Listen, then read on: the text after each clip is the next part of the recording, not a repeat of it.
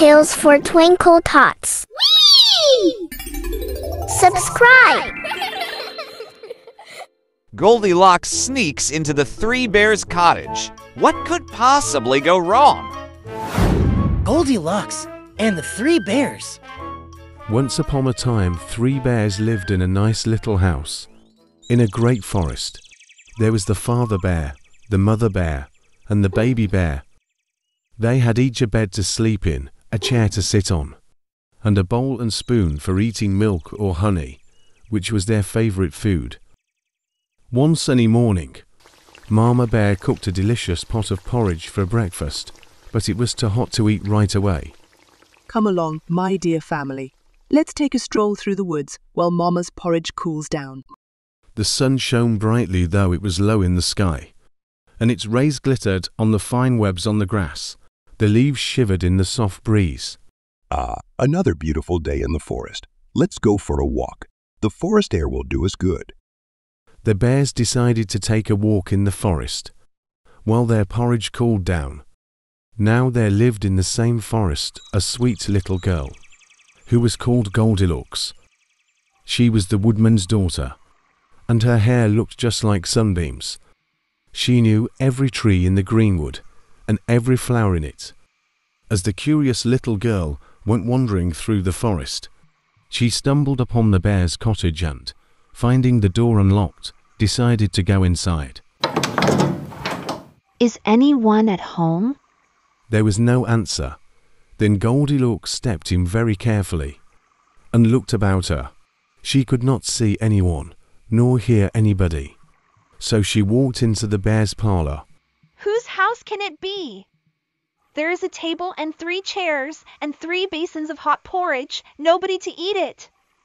She found the table set with 3 bowls of porridge, 1 large, 1 medium, and 1 small. She tries the large bowl. Ouch, this porridge is too hot. She tries the medium-sized bowl. This one is too cold. Lastly, she tries the small bowl. This one is just right. So she took the bowl and ate it all up. After satisfying her hunger, Goldilocks explored the rest of the cottage. She found 3 chairs arranged by the fireplace. A big one, a medium one, and a small one. The big chair looks so grand and comfortable, but it's too large for me. The medium chair seems cozy with its plush cushions, but it's a bit too soft for my liking. The small chair, just my size. This one feels just right. Yes, this is the chair for me. Then suddenly, it broke under her weight, and Goldilocks tumbled to the floor. Baby Bear's chair was too small for her. She broke the seat and fell through.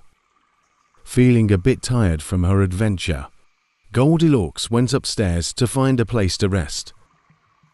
And there she saw 3 beds all in a row. Goldilocks lay down on Father Bear's bed first, but that was too long for her. Then she lay down on Mother Bear's bed, and that was too wide for her. Last of all, she lay down on Baby Bear's bed, and there she fell asleep, for she was tired. Meanwhile, the 3 bears returned home from their walk, excited to enjoy their breakfast. But as they entered the cottage, they noticed that someone had been there. Somebody has been here. Oh, somebody has been here. Father Bear growled. Somebody has been here. Mother Bear growled more softly, and when they went to the table to eat their breakfasts, Father Bear growled, Who has touched my bowl? And Mother Bear growled, Who has touched my bowl? And Tiny Bear squeaked, Somebody has finished my porridge and broken my chair. They went upstairs to their bedroom, which was over their other room, and as soon as they saw the tumbled beds, Father Bear growled, Who has been lying on my bed? And Mother Bear growled, Who has been lying on my bed? And Tiny Bear squeaked out, Oh! Here is a little girl in my bed, and it must be she who has eaten my breakfast and broken my chair. Just then, Goldilocks woke up to the sound of the bears' voices. I didn't mean to cause any harm. I was just curious. But I see now that I should have been more careful and respectful of others' belongings. with apologies and understanding exchanged. Goldilocks leaves the bear's cottage.